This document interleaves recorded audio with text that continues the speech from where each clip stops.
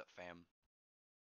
I don't get why anyone would ever tell Luffy a plan. It just seems like a waste. There's no point to it. There's no real reason for anyone to ever say, "Hey, we have something that takes like precision and like care, and we got to be stealthy and careful," and then tell Luffy, who immediately ruins it every time. The dude has no setting for anything other than like, hey, we go right in. It's a little bit annoying. I mean, it was a situation where if if it wasn't for time skip, then I'd be like, okay, that's slightly understandable. Or if it was a situation where it was, I don't know, something within his league or something considerable, then I'd be okay with this. But there's so many problems with what happened in this chapter, One Piece chapter 922, with Kaido showing up and them kind of going over law, talking about the smile and all the weapons and the smile, the fake devil fruits that Kaido was buying, and how Luffy and Law's crews, their group allegiance went and took down the factory at Punk Hazard and then the distribution center in Dressrosa. So obviously Kaido has big beef with them, and if he finds out they're there, then they're fucked pretty much. So understandable at that point. Everything seems to be going fine. They're like, oh shit, it's Kaido. We got to be careful. We can't mess around. We can't get exposed or caught right now. This is dangerous. And they just set up like, hey, we're gonna go do this at the festival thing in 2 weeks or whatever.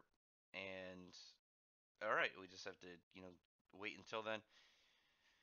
Kaido shows up with the fat samurai dude, and the fat samurai guy, I don't know, he has a slight flashback. I guess maybe he and some guys fought Kaido at one point, and I'm wondering if there'll be further relevance to that.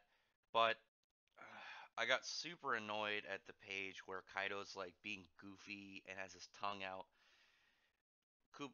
Almost said Kubo. Oda, please don't make him. I mean, he could be drunk. He could be a goofy drunk, but like his tongue out like that looks so. It makes his character look so stupid, especially coming from like a big Eastern dragon. Like, if you want to make him like a incoherent drunk, then okay, fair enough. Like, we already know that he can't handle alcohol. We already had something with.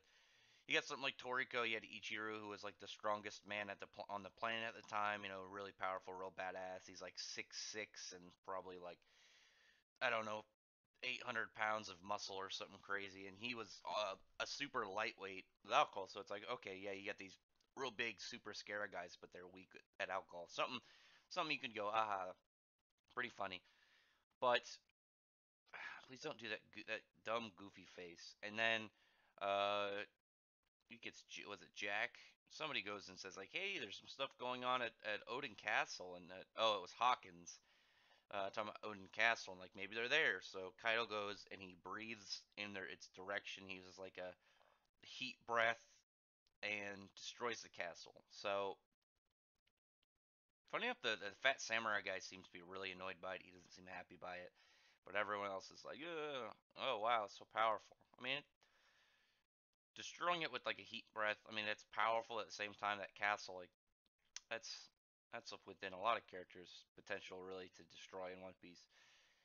Maybe it was the range. Maybe the range really just kind of adds to the destructive power of it. I don't know. I figured it could have been cooler. Like that whole area around it, also like a big chunk of that like hill should have been gone as well, or maybe like caught fire or something to kind of like make it even more hype. I think it should have been way more devastating, but whatever. Luffy thinking something's going on with his crew, where they're hiding there. Maybe he thinks they're all dead. But this is where I have a problem. Luffy goes and attacks Kaido. So in the mindset of him going to like he's pissed off, maybe something happened to his crew with that, maybe they're all dead, who knows. He's like, "All right, I'm going to go attack." But Luffy already went and tried to fight a he already tried to fight a inferior Yonko with Big Mom, and I mean, really, what did he accomplish? Nothing. And he's going to fight Kaido, a far superior member of the Yonko. And what does he think things are going to be good for him? Like not only that, he goes in with third gear active. He doesn't go in with fourth gear. He should have immediately started out with King Kong gun. that would have really put in the situation like I know like Kaido is a big deal, but why would and like Luffy's mad, but like why would he not go into the situation with his absolute best against Kaido of all people? Like why would he go in with an elephant gun? The last time that like really that seemed that like big and impressive, it knocked out that Kraken, and like you gonna compare that Kraken to a dragon, Luffy? What are you doing? It's dumb. I don't like that aspect. I don't like the idea of him breaking the situation and going into attack like that when they were all set up for covert stuff, and I mean the idea of him just doing that in general is like, okay, he's breaking out of stuff. Sometimes maybe his anger gets the better of him. There's a situation that he can prevent, but it's already been done, and it's with someone that he already should know is out of his league and somebody he can't really do much with. But on top of that, him saying screws to it, just fuck it, I'm gonna do it anyway. This is a do it or run scenario, and I'm a do it guy. He goes in like not even half baked with an elephant gun. Like, why, Luffy? What are you doing? Why would you not go in with your absolute best? Why are you going in halfway? I think that's the part that really just makes me like annoyed with this chapter. It's like I third gear and second gear are pretty much useless now. You have Bound Man and Snake Man, which are pretty much like ultra buffed versions of those two. So like, why would you use it? Like if you're gonna use it against trash that base Luffy can't beat, like okay, but why are you wasting your time with third gear on Kaido? That seems so goofy to me. It doesn't seem to make any sense. It would be like I don't know. It would be like if Natsu went to go fight the leader of these new Dragon Eaters, and he's like, "All right, I know what it'll do," and he goes in his Lightning Flame Dragon Slayer mode. It's like that hasn't been useful for big shots in a long time, dude. Just put it down. Go for the big stuff.